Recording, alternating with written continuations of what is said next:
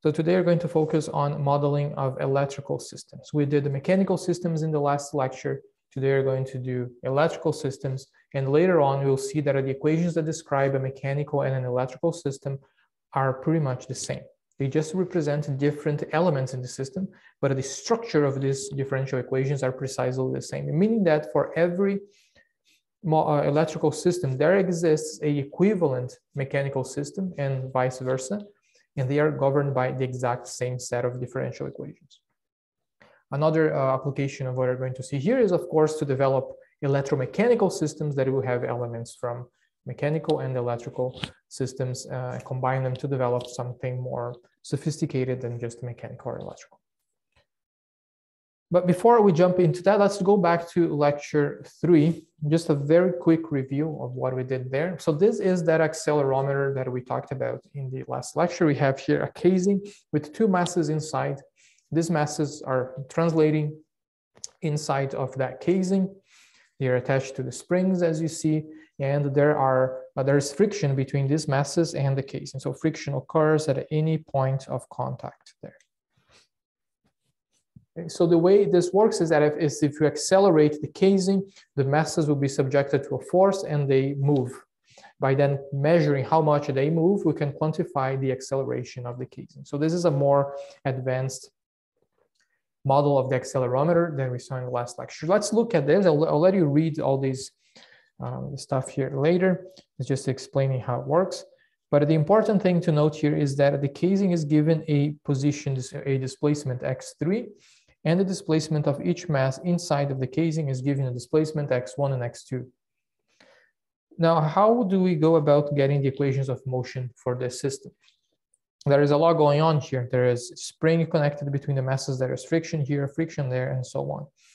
So think about it. How would you start this problem?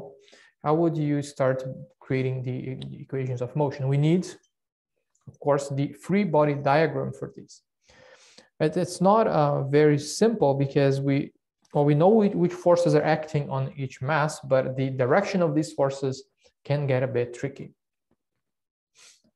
So here is an equivalent representation of this system, and let's see if that makes more sense.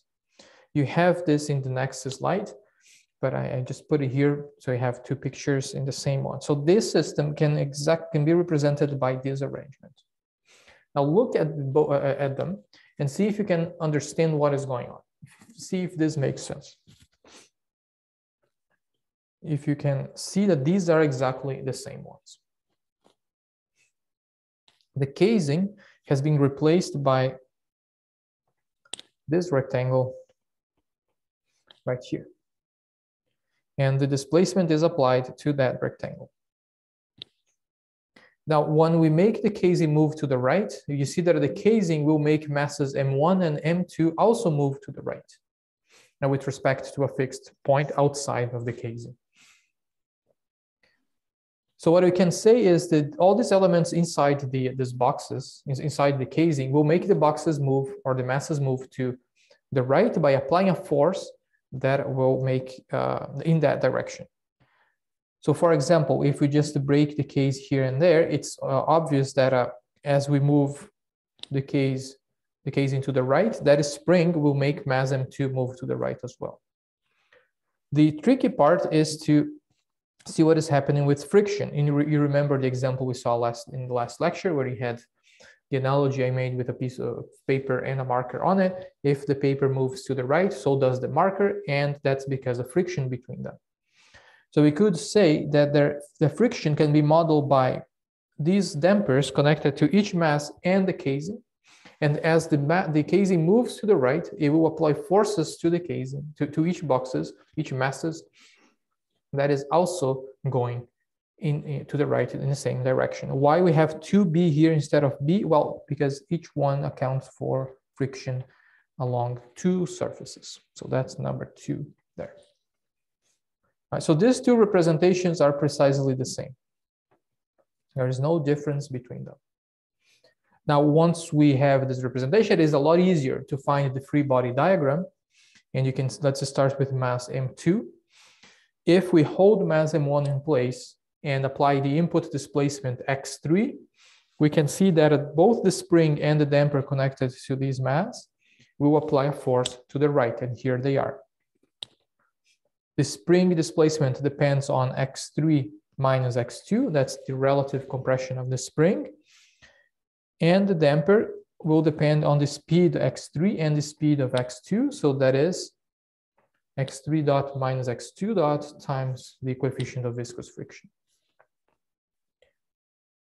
If we are again holding mass M1 in place and mass M2 is moving to the right, this second spring connected between them will now oppose motion and apply a force that goes in the opposite direction. Now notice that the relative displacement of both ends of that spring depends on the mass itself x2 and displacement of mass x2 and x1. And why did we write x2 minus x1 rather than x1 minus x2, or even x3 minus x2 rather than x2 minus x3?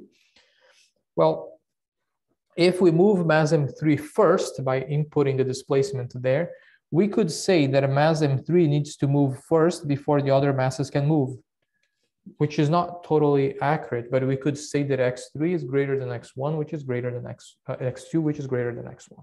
So in order to get a positive value inside for each magnitude of forces, we have to assume x3 minus x2 and x2 minus x1. Now let's look at the last one here. Last one has a mass and has two forces acting on it. As mass M2 and the casing are moving to the right, they will apply forces that will make the mass M1 also move to the right. And here are their magnitudes. The first one is the spring, and look that notice that the spring compression depends on both sides of the spring here, x2 minus x1, and the viscous friction force depends now on the speed of each side of the damper, which in this case is x1 and x3 dot. That multiplies by the coefficient of viscous friction gives the magnitude of that force. What do we do next? Well, now we can simply sum all forces acting on it. We did that in the last lecture. I'm not going to repeat here, but it's just the formulation. Sum of all forces equals to M1 or M2. Let's do M2 x2 double dot. And to establish this, we can assume that forces creating motion in the direction of acceleration are positive, and forces going in the opposite direction are negative. Okay, so it's just to say that when you look at this problem here, it looks quite intimidating, but by realizing that it can be represented like that and creating the free body diagram, that simplifies the problem significantly. All right, so don't underestimate the importance of these initial steps. Rather than just looking at the problem and then going right away with equations, take the time to write an equivalent model if needed, to write the free body diagram properly, and then do the equations of motion. Are there any questions regarding this particular problem?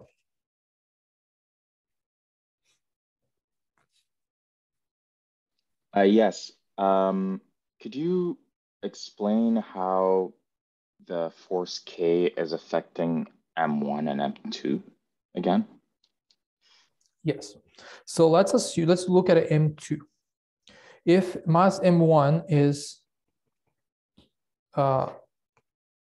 is held at a fixed point like that, and the mass in the casing is moved to the right, the case will compress this spring, and the motion of mass M2 will also compress that spring. Right? As mass M2 moves to the right because the casing is moving to the right, both springs get compressed. If both springs get compressed, what is happening to M2? Well, this spring here is getting compressed because it is pushing against M2 and making M2 move to the right. So the force must be to the right. And the magnitude of that force is the stiffness constant times the relative displacement of both sides of that spring, which in this case is x3 minus x2, right? x3 minus x2.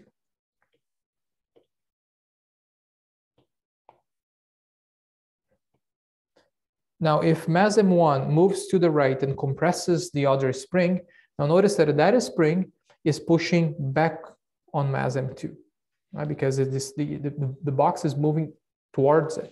So as that spring is compressed, it needs to apply a force in the opposite direction. This is M2. And the magnitude is, again, the compression of this spring, which in this case is X2, one side of the spring, X1, the other side of the spring.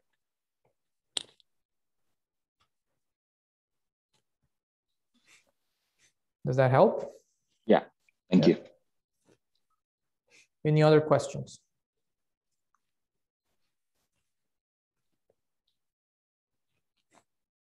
No? All good? And from now on, you can just establish the equations of motion by using Newton's law. All good? Okay. Well, if there are no further questions, then let's just start with the lecture 4. So today the focus is to model electrical systems, finding differential equations that describe or govern the behavior of an electrical circuit, and understand the impulse and step responses applied to an electrical circuit. So let's jump right into it.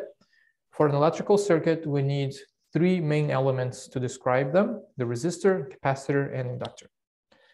We are using a lumped model to describe these resistors, meaning that an entire system that has a resistance is only represented by one element for that resistance, for that part that has that constant resistance.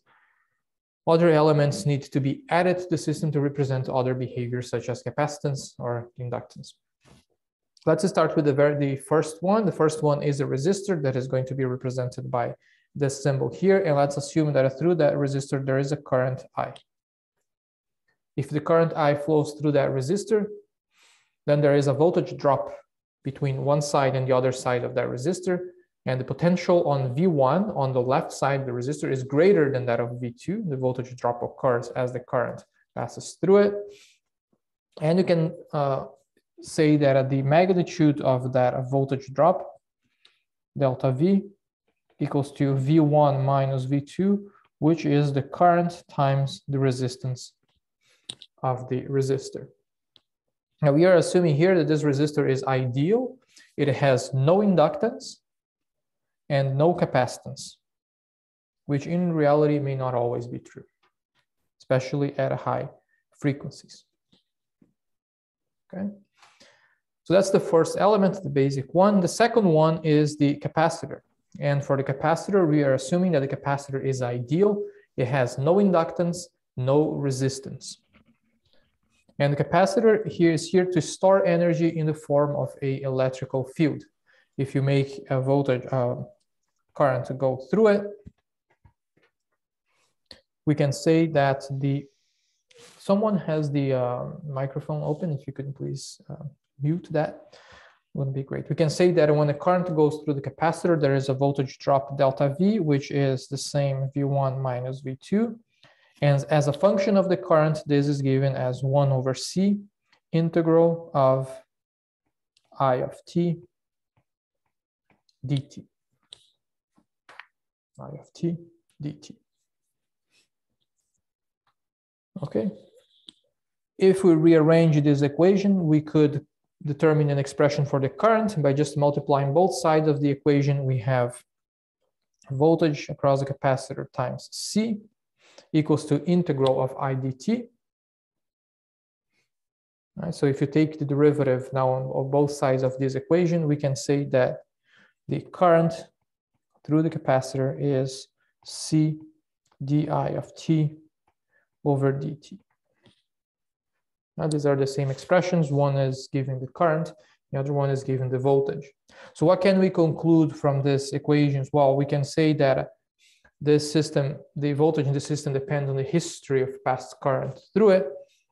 But you can also say that when the current, the V dt, excuse me.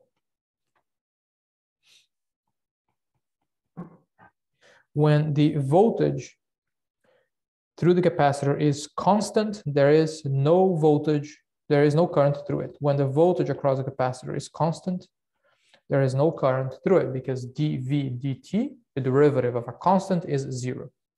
That is to say that in a DC circuit, if all voltages are constant, no current flows through the capacitor, and that becomes an open circuit. Okay. In DC, the capacitor becomes an open circuit because the value of the voltage here is constant, and the derivative of a constant is 0. The last element is the inductor, and the inductor stores energy in the form of a magnetic field. As the current flows through the inductor, here again, an ideal inductor with no capacitance and no resistance, the voltage drop across the inductor, let's just call that a VL now, which is again V1 minus V2, is simply, what is the voltage across the inductor? From electrical circuits, some basic electrical circuits, is the inductance times the derivative of the current, di of t dt. Okay, so for a voltage to exist across the inductor, there must be a changing current. In DC, you know, in DC, the voltage is, the current is constant, and once the current is constant, the derivative of that constant is 0. That means there's no voltage drop across the inductor. In other words, in a DC circuit, the inductor becomes a short circuit. There is no voltage drop across it. Right? Why? Because it requires a changing current for a voltage to be developed according to that expression. All right. What is the voltage? What is the expression for the current if you rearrange this equation? Well, we can multiply both sides of the equation by 1 over L. So that gives 1 over L VL equals to the derivative of the current. So if we integrate both sides of the equation, VL dt equals to I of t. All right, that's the current through the capacitor that depends on the integral of its voltage. Right? So these are the 3 elements we need. Just let me just highlight that one more time. If you're dealing with a DC circuit, then the capacitor becomes an open circuit because no current flows through it, and the inductor becomes a short circuit because there is no voltage drop across it. Okay, all good? Quick review of electrical circuits. Any questions here? No? All right, so let's do an example. So here we have a LRC circuit, and we want to have a voltage input V, and you want to find the relation between the voltage, the current, and the charge in this circuit. So let's start with the voltage, voltage and current. As you turn on this circuit, there is a current being developed in the center here. Let's call that current I of t. And if you now want to link the current and the voltage, we can apply Kirchhoff's law, which states that the sum of all voltages in a closed loop equals to 0. Sum of voltages in a closed loop equals to 0. V is the voltage input, and we'll push electrons in that way, meaning that the voltage differential is lower at the bottom and greater at the top. But as the current now goes through each of these elements, we have an opposite behavior. We have a higher potential before each element than after it passes through that element. But V is reversed because V is an external input to the system. We can now apply Kirchhoff's law by maybe establishing that if you go from a positive to a negative potential, if the potential decreases as you go through an element, the voltage drop is positive. And if you go through the other way from a negative to a positive, then the voltage drop becomes negative, which means that you can now make the sum of all voltages here, equate that to 0. That's started by going through the voltage V, which is simply negative V, because as per our convention is going negative, positive. It's negative plus the voltage across the capacitor, which is now positive because you're going from positive to negative, 1 over C integral of the current itself plus the voltage drop across the resistor, Ri of t,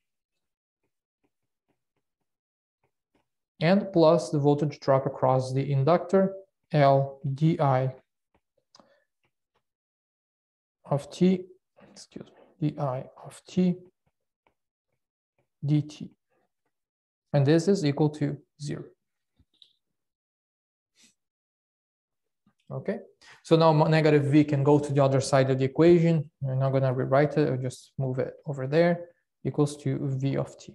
So we see in one side of the equation, the input voltage to the system, external to the system, which equates to the voltage drop across all other elements in the system itself. All right. Now, that relates the voltage input and the current. We can see the current showing up in every element here. It's a differential equation. Right now, we don't have the tools to solve it. We'll see that in the next lecture. But that is the differential equation that governs the system that way. Now, if you want to find the relation between the charge of this in the circuit and the voltage, we can link the charge to the current and then replace it in here and manipulate the equation to be a function of the charge. So what is the relation between charge and current?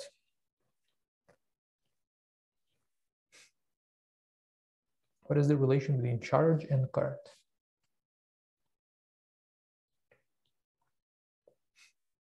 What is the current? Current is the rate of change of charge. Aha, very good. Current is the rate of change of the charge, which means that we can write I of t as, if it is the rate of change of the charge, is simply the derivative of the charge over time. Right? Is the flux of electrons, the derivative of the rate of change of the charge, the derivative of the charge over time. Very well. So if that is the case, you can now take these equation and replace in the other one we constructed here. So now we have 1 over C integral of I of t dt, but I of t is the derivative of the charge. So the derivative and the integral will cancel out. And you can say that this is equivalent to 1 over C times the charge. Right? By inputting I of t here, I of t depends on the derivative, but you now take the integral of the derivative, they will cancel out. Plus R times the current, which is dq dt, plus L. Now you notice here the derivative of the current, and the current is the derivative of the charge. So if you combine these two, we have the second derivative of the current, the charge over time, and this is equal to V of t. If you use the notation we established in the last lecture, we have 1 over CQ plus RQ dot plus LQ double dot equals to V of t, where the dot represents the first derivative with respect to time. Okay, so here we have both equations. One relates the current, one relates to the voltage, one relates the charge in the circuit to the voltage. Any questions? Any questions? No? As a reminder, I cannot see the chat. So if you have questions, I ask that you use your microphone or maybe type your question. If somebody else wants to read that for you, that would be great. Okay. If there are no further questions, I'm going to move on. Yeah? Okay. All right, so here is the second example. Find the relation between the input current and the voltage across the inductor. This is a bit different because now the input to the system is a current. In the last one, we had the input being a voltage. So now you want to find the relation between V across the inductor. Let's call this VL and the input current I. So what can we say here? Well, this is a bit different. Let's assume that the voltage through the capacitor here, let's call that IC, the current, and the current through the inductor, let's call that IL. Let's call the voltage through the capacitor VC, and voltage through the inductor is VL. So what kind of relations can we establish here?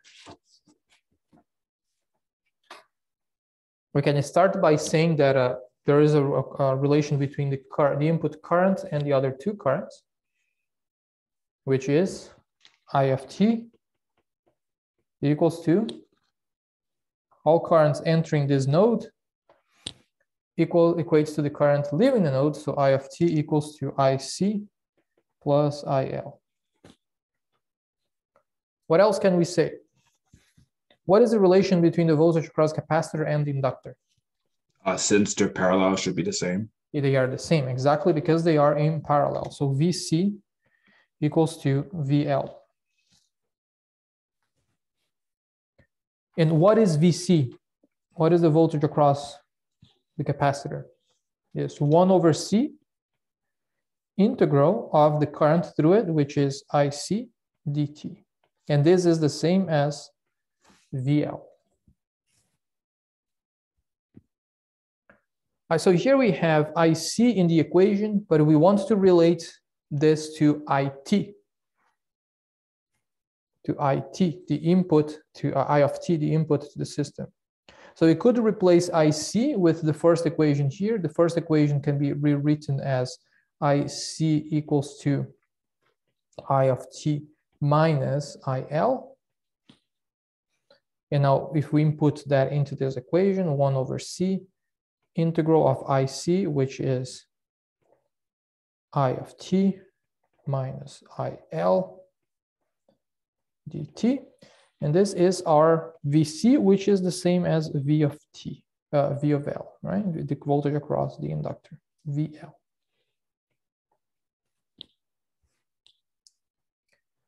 Now, our job here, our objective is to find a relation between the input current and the voltage across the inductor.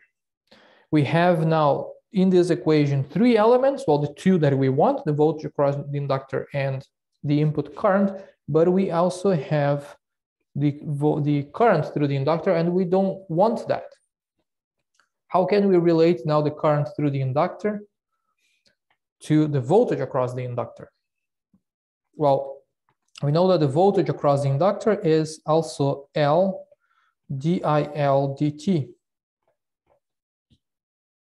which is the same as 1 over L VL equals to DIL dt. We can now take the integral of both sides of this equation and have 1 over L integral of VL dt equals to IL. And that's the relation that it was missing. We can simply replace this into here and write the final relation we were looking for.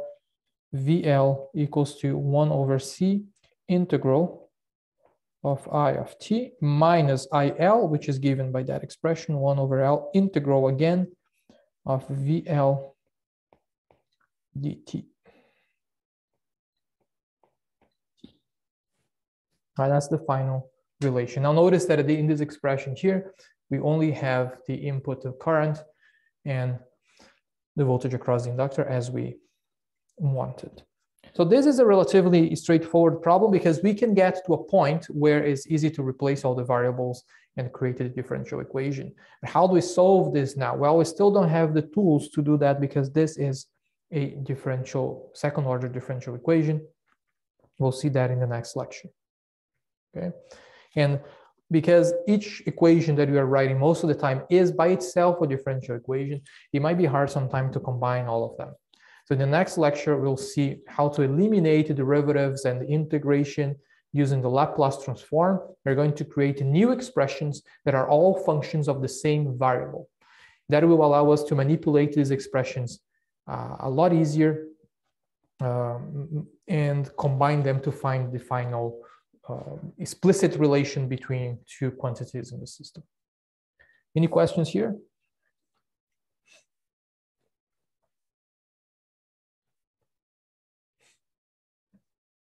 No? All good?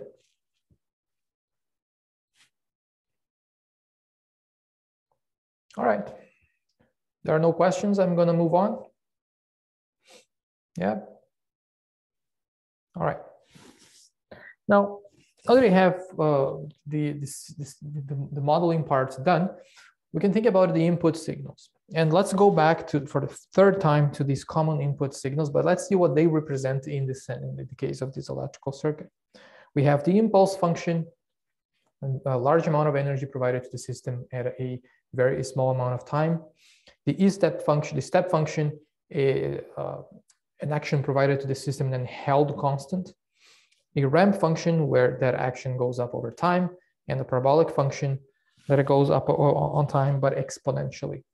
Each of these could be a current or could be a voltage applied to the system. In the case of an impulse for an electrical circuit, that corresponds, if the impulse, the input is a voltage, to a very large voltage applied to the system at a small amount of time. That will create some initial conditions. We will start the system, and then we remove that excitation and we let the system settle back where it started, provided that it does that. The step input would be, for example, a voltage applied to one of these systems and then held constant, or flipping a switch. We apply a voltage and you let the voltage constant over time, and we watch how the system settles at a given current or voltage somewhere else. A ramp input would be, in this case, a voltage that increases linearly over time. At time 1, the voltage is 1 volt, time 2 is 2 volts, 3 is 3 volts, and so on. Right? And that slope can be changed, of course. And the final one is the ramp input, where the voltage now increases over time, but is not, that relation is not linear. Let's see what that does effectively to the system. Let's take the example we modeled in the first example here. Give some random values for L, R, and C. They are given there. And let's see how the charge responds to a input step and an impulse response. So in an impulse. So here we have the step in response, and here we have the impulse. So the step response means that the input is a step voltage. Now we apply the given voltage to the system and we held that voltage constant. So what is happening? So this is V of t and this is time. What is happening to the charge here? We see that originally there's some fluctuations. What is happening there? Well, that's the energy being transferred between the inductor and the capacitor back and forth, some oscillations there. And eventually, because they are going through the resistor will dissipate some energy and kind of damp out those oscillations, and eventually settles at a constant value. And this constant value here is not 0, because the voltage is maintained to maintain that level of charge in the circuit. To maintain the level of charge in the circuit. Right? If you remove the voltage that is pushing the electrons there, the charge in there, then the energy will go again through the capacitor and the inductor back and forth. But in that process, it passes through the resistor, and the resistor dissipates energy to the point where there is no energy left in the system, and then the charge would be 0. A quick question. Yeah. So in this case, so we have a voltage that's held constant, and then that leads to a current that fluctuates before it stabilizes in the 2 bottom graphs, right? Yes, we are looking at the charge here. The current would be a bit different. It would also fluctuate. We'll see the current later. Let's focus on the charge. Okay.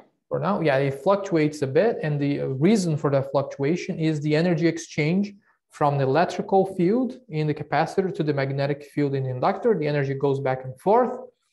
So that's where the oscillation comes from. The oscillation eventually disappears because in the process of transferring the energy between these 2 elements, there is the resistor, and the resistor dissipates energy in the form of heat. That's Joule's losses. All right, so that's why the oscillations get smaller and smaller over time. We'll model this later and you have a better understanding of this in one of our upcoming lectures. But that's what happens to the charge. What I wanted to retain here, besides the fact that there's some oscillations, is the fact that the current does not settle at zero. It settles at a constant value because the voltage is applied and held constant to maintain the level of charge in the circuit. Okay. Any other questions? No? All right, so let's look at the impulse response. The impulse response, what we did is that we gave the system an excitation, a very large excitation at time 0, and then you let the system go from there. So when you did that, look what happens to the charge. The charge started to go up, but it is following pretty much the same behavior as the step response, but then the excitation is removed.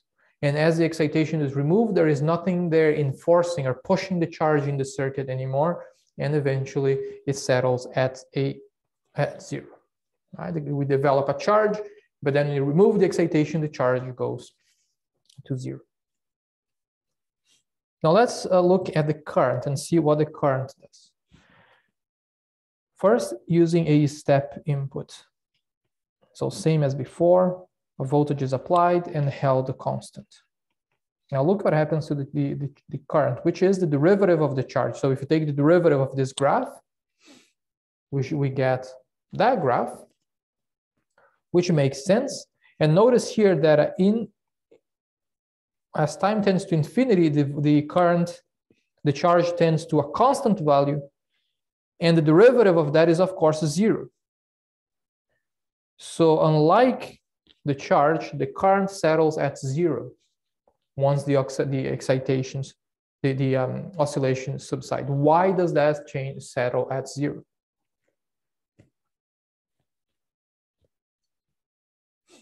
Why does that?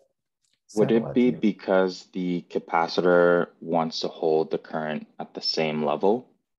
That would be the inductor. And the inductor opposes changes in the current. Right? The inductor opposes changes to the current, but it is because of the capacitor, but because the capacitor in DC becomes an open circuit. Right. Yeah. Right. So let's write the equation here. VC equals to 1 over C integral of I dt, which means that I of t equals to C dV dt. In DC, once everything settles, this is 0. No current can flow through the capacitor. No current flows anywhere in the circuit. We can confirm that by looking at the charge response, and the charge settles eventually at a constant value. If you take the derivative of that constant value, we must get 0, and that's precisely what we see there. Right? And the impulse response follows the same behavior. Once we apply the voltage and remove the voltage, a current is initially established. The current then creates energy in the capacitor and the inductor. That energy is transferred between them back and forth. That's where the oscillations come from. But because there is nothing else pushing a current in the system, then eventually it dies off to 0. Okay, so here is the impulse. Here is the step response. Any questions here?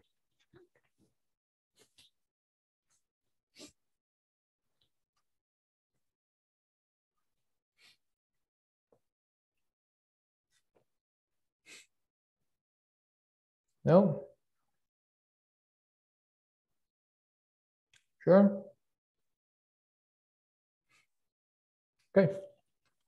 You will see later that this step and impulse responses will correspond to the exact same type of responses we would see in a mechanical system. The position response to a force input in a mechanical system is exactly the same as the step response of the charge to a step input. So charge is equivalent to displacement, and the speed in the mass then per system will be equivalent to the current here. We'll see that they follow exactly the same behavior. But that's subject of another lecture. No questions? All good? So you're very quiet today? Is it because this is trivial or because you don't know what to ask? All good? Let me know in the chat how, if you don't want to ask questions. So I give me some feedback there in the chat if you find this easy or hard, so I can tune the lecture accordingly, right? You can send me a private message if you don't want to share your opinion with the others.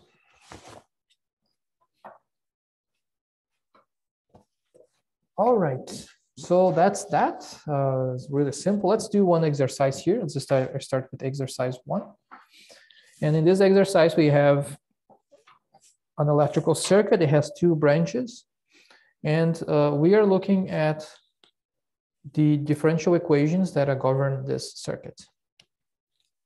Let's do that then.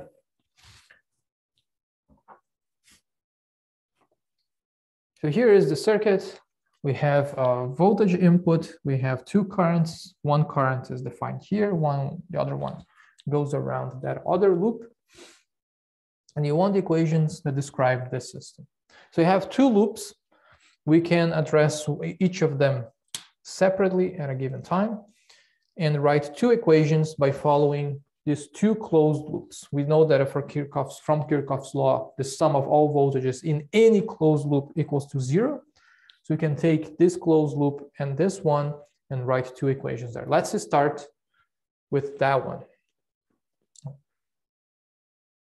So we have the sum of all voltages there equals to 0. We know that when you have an external voltage input, the sum of the voltage drop will be the same as that, as the example we did before, or negative V plus this voltage drop plus that voltage drop equals to 0. So move V to the other side. We know that V of t, the input, is what? So now let's follow the closed loop here along the direction of the current I1 that flows in that loop.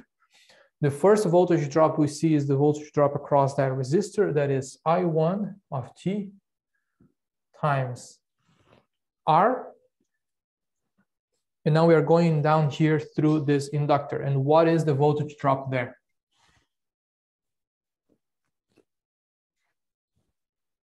What is the voltage drop there?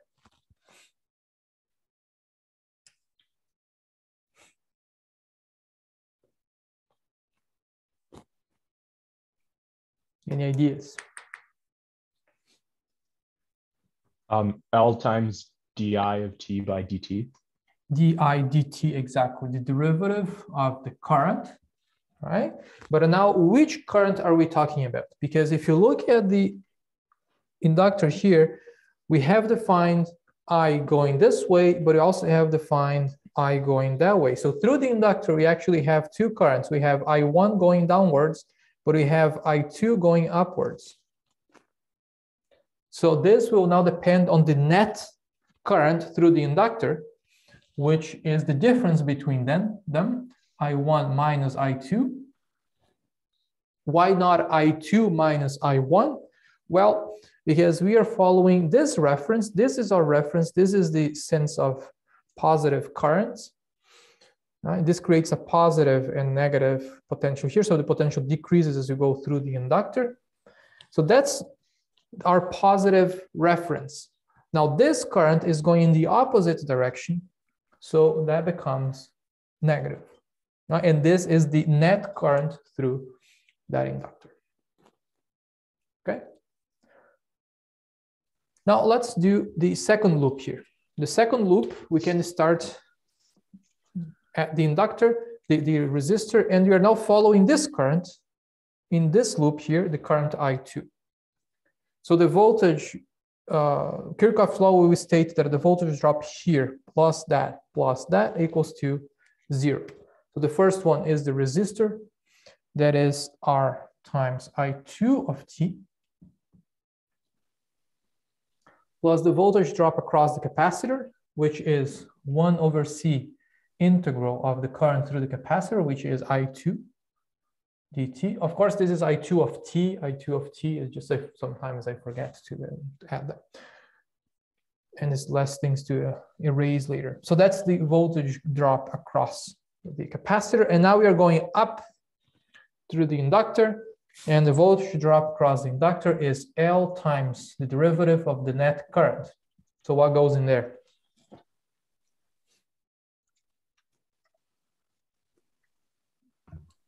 Would it be I2 minus I1? Exactly. It is I2 minus I1. Right? Well, these actually show up exactly the same color. I2 minus I1. Why? Because now we are following I2. That's the positive reference. I2 goes up here. I1 is going against it. So if I2 is our positive reference that allowed us to write this equation, then I1 needs to be negative. And this equals to 0.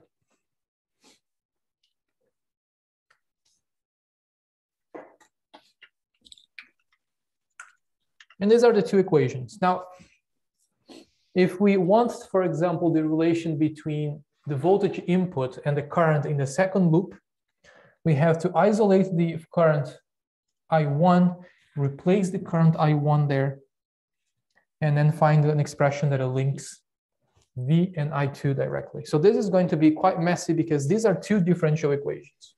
We need a better way to do this.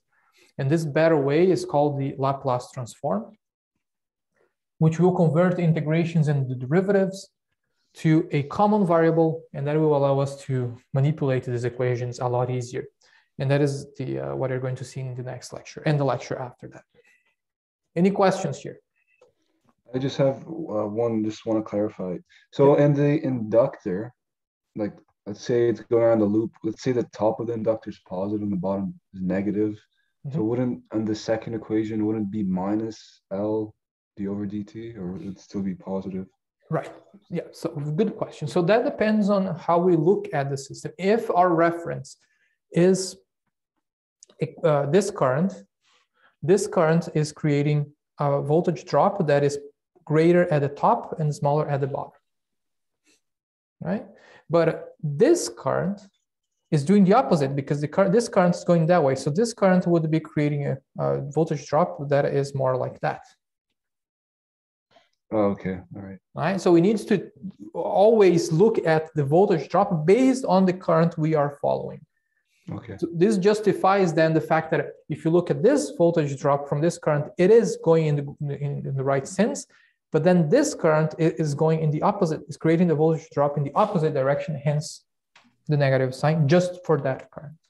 Would it be okay if if I do a problem like this, I just make it like minus L for the second loop, minus L dt? No, it doesn't work. It doesn't work because you would, if you put a minus L here, then what goes inside there? I1 plus I2. Yeah. Okay. Doesn't work, right? Because these currents are going in the opposite direction. Okay. Right? Yeah, that makes sense. Thank you. So maybe let's do this. Let's write this equation differently. Let's take this equation here. When you could have written, it's exactly the same equation, but it's the voltage drop created by this current, which is L di1 dt, is positive because this voltage, this current goes positive, negative, minus L di2 dt, because that is the voltage drop caused by the other current, which in this case, as it goes through here, is going from negative to positive. Right? Which is the same as just factoring out derivative I1 minus I2. That's the same equation. It's just another way to see what is going on. Okay. Right, but there is no other way to write it. It needs to be positive. Any other questions?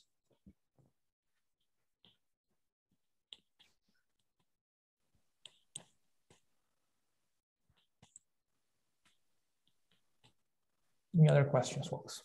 No? All right. There are no other questions. Let's do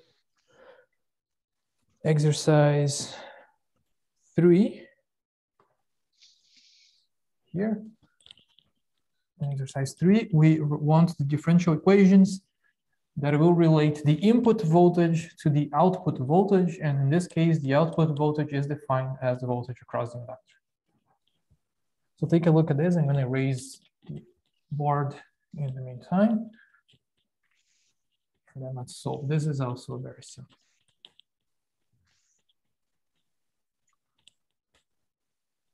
So what can you do here? We can start with the voltage. Kirchhoff's law using the the sum of voltages in the data loop that we can create in the center. We'll do that, and then you can compare our answers. It's a bit hard to clean the slide board.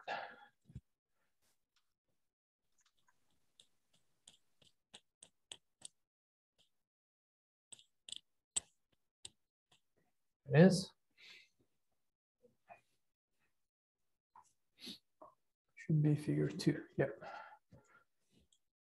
It just needs some time to dry before I can erase it. Otherwise, it just spread the mess.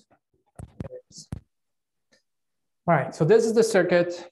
Here is the input, a resistor, capacitor, and the resistor, and this is the voltage output. Now notice that the voltage output, I think I said the voltage across the capacitor earlier, but in fact, the voltage output is defined as the voltage drop across these two elements together, not only the voltage across the capacitor. Very well, but that is no problem for us. We can define a current here inside this loop. Let's call this current I of t.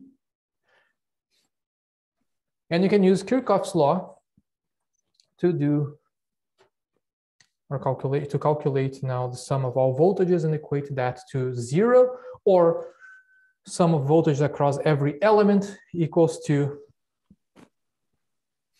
the input voltage.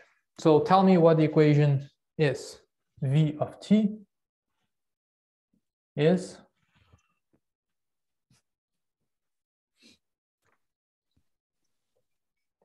R times I of t.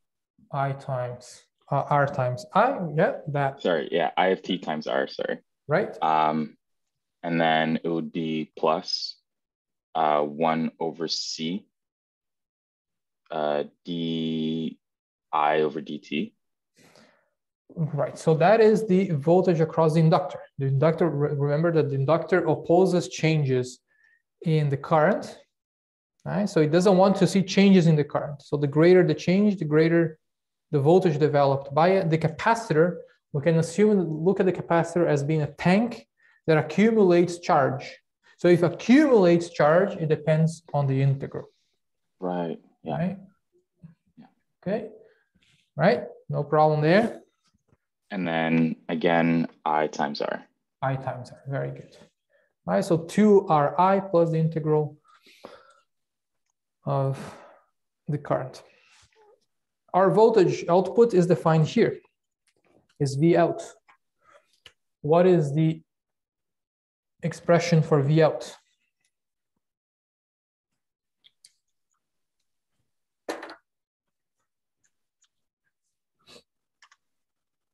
Oh, it's simply the voltage across the capacitor plus that of the of the resistor. So it's simply IR plus 1 over C integral of I of t dt. That's all. Right? That accounts for these two elements here.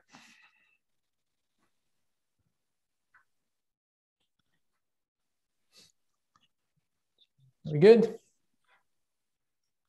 Easy, easy. Any questions?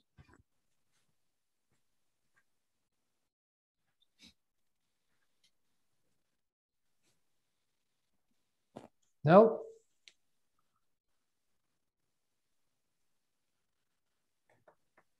All right. See, there's nothing to be afraid of when it comes to electrical circuits. Unless we are talking about Norton theorem and all that stuff, that can get a bit more complicated for sure. No questions here? If there are no questions, let's do this one. Here we're going to reuse this circuit in another exercise later on. So I thought it would be nice to introduce it here. So here's a bit more complicated. We just want the equations governing this circuit. So what we're going to do here is just write as many equations as we can, even if they are redundant. Let's see what we can derive for this circuit. We don't have a specific objective here. We don't want to relate anything in particular. Let's just see what kind of relations we can establish based on this. Later, once you have the tools to solve the differential equations, then I'm going to explicitly ask you to find, for example, an equation that gives the relation between the voltage across the inductor and the input current, for example, which is perfectly doable once we have the right tools. For now, let's assume that that's not really, we don't have a specific objective. We just want to write the equations. The generic equations, I should say. All right, so that's our lovely circuit there. We have two inductors, capacitor and a resistor. Here we have an input current to the system. Well, if we have an input current, we can define all currents going through each element. Let me call this current through inductor L2, I2. The current through the capacitor here, let me call that IC. And the current through this inductor, let me call that I1.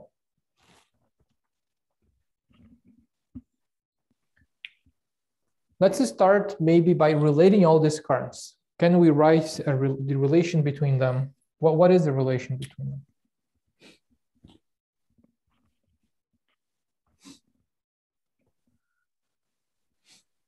We can use a nodal equation somewhere, and you know that all currents going in that node equate to the amount of current coming out of that node.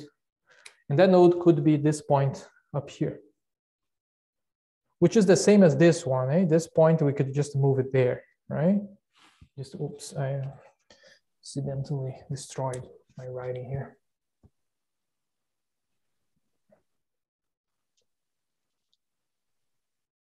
Right, this point is the same as that point, they're connected.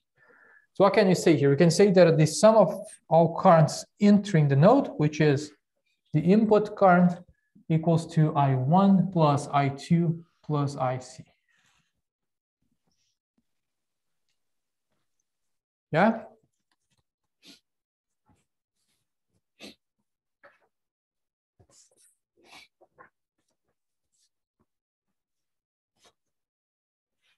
Yes? Yeah. Yeah. And so if we pick the other node, one of them would just be negative, correct? The I2.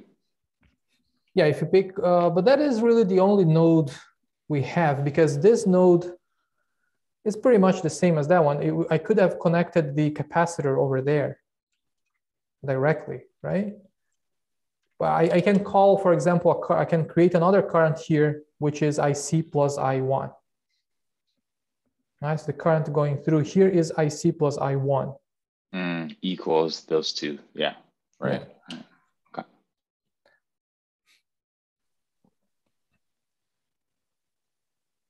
Okay. Right. What else can we see? What is the relation between the voltage across this inductor and this capacitor? We can see that VL2 equals to VC. The voltage across here and there is precisely the same because they are in parallel.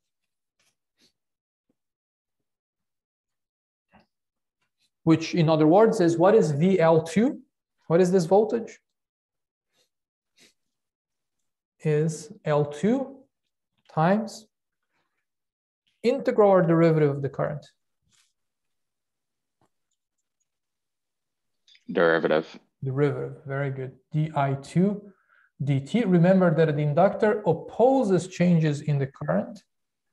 It doesn't want to see changes in the current. It wants to maintain the same magnetic field inside. It wants to maintain that constant. So if the current changes, it creates a voltage differential to compensate for that. So the greater the change in current, the greater the voltage, the greater the inductance, the greater the change in current, the greater the voltage, and the greater the inductance, the greater the voltage as well. Now the capacitor is a tank that accumulates charge and electrons, so the voltage there will depend on the past values of all electrons and all charge that is going in that tank. This analogy doesn't make much physical sense, but that's a good way to see it. So that will now depend, it depends on the past history, it depends on the integration, the accumulation of all currents, all charges. Or the amount of charge, right? Depends on them, let's put it this way, depends on the amount of charge, because this is the rate of change of the charge. If you want to find the total charge, just integrate. Okay, what else can we write? Well, we can take this closed loop here and write an expression there. What would that look like? We know that the sum of all voltages in this closed loop is equal to 0. So we could say that the voltage across the inductor here, which is called V of t, which is the same as I1, excuse me, Li1, L times di1 dt, which is the same as Vt, plus the voltage across the capacitor, which is 1 over C integral of I1. Because if you wrote this expression, then these two currents will have to come through the bottom line and then go up, right? They'll have to come here. This current goes here and goes up. So this is different than a current that loops in here. If that is the case, if this current is not looping here, but is actually going down and then up, then the only voltage through this capacitor is indeed IC. Is indeed IC. All right, so this is just IC dt, and this is just IC dt, not even I1. It's just the voltage across the capacitor.